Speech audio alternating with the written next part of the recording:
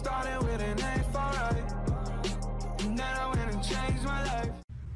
What's up guys, it's King Josh back with another video, and this is probably the craziest clip I've ever had. So anyway, this is not my gameplay, this is my cousin's gameplay, and I was playing duos with him and I was AFK because I had to go do something. I think I left when we were top 10 or top 8 or something like that, but anyway, I did not expect to be gone this long, and you guys can just watch and see what happens from here. Josh! Josh!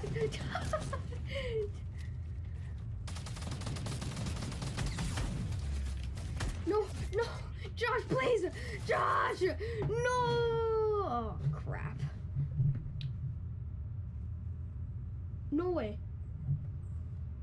Oh!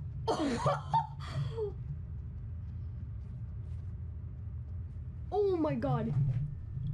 Impossible.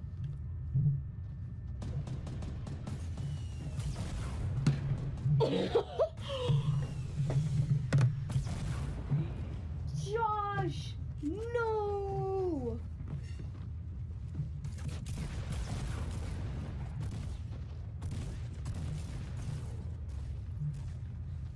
Oh my God, Josh!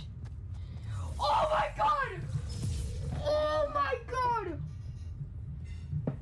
Oh my God! So that was the craziest game I've ever played. The first reason why, it was a 2v2v1, we had 2, the people across from us had 2, and there was one guy which is shooting this RPG at our base right here.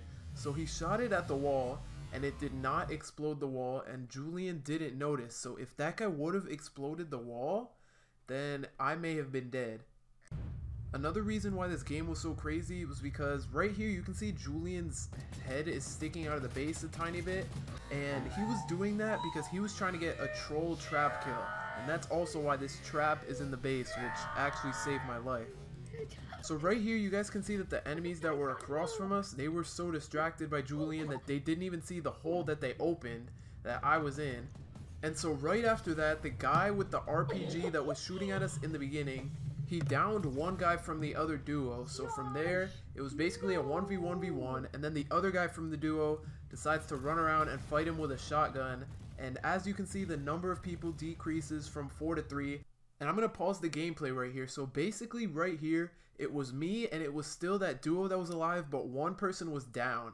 So this guy comes in after finishing a shotgun fight. I don't know if he knew I was there, or if he was going for the supply drop or what, but out of nowhere he just comes running into here, and the trap that Julian put down earlier in the game killed him.